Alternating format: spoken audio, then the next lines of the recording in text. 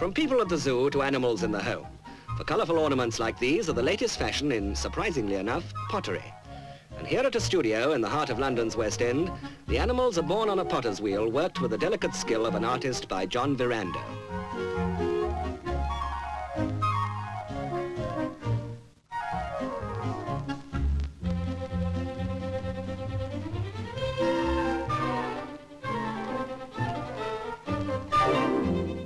Regular visits to the zoo and museums provide a stream of ideas which are put into practice at the studio.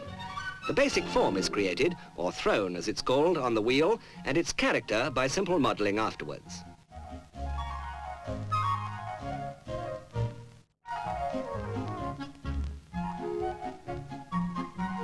First stage completed, the rough shape is taken off the wheel with one sweep of the potter's cheese wire.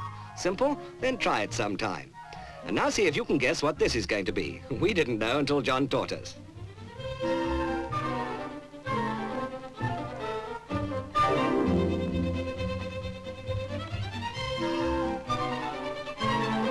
John's deft fingers quickly identify the shape for us. By the way, if you haven't guessed, it's a tortoise, although the keynote to all these designs is simplicity.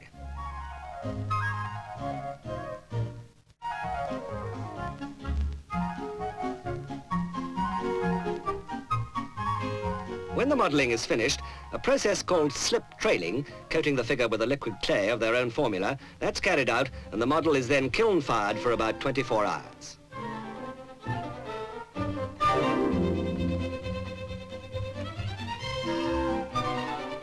These stages are in the capable hands of John's partner, Philip Roberts, who also paints the unfinished biscuitware with coloured glazes. In fact, he seems to spend most of his time with colours, for his spare time hobby happens to be painting.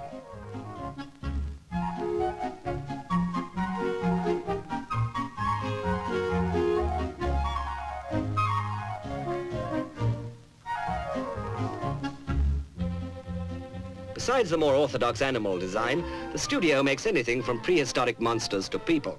But they prefer modelling animals because they give them more scope and they're less likely to be offensive to anybody.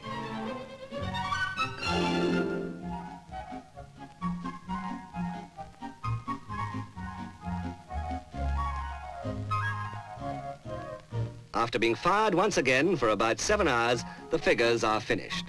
A vivid tribute to the skill and ingenuity of two artists, adding a contemporary touch to an ancient craft.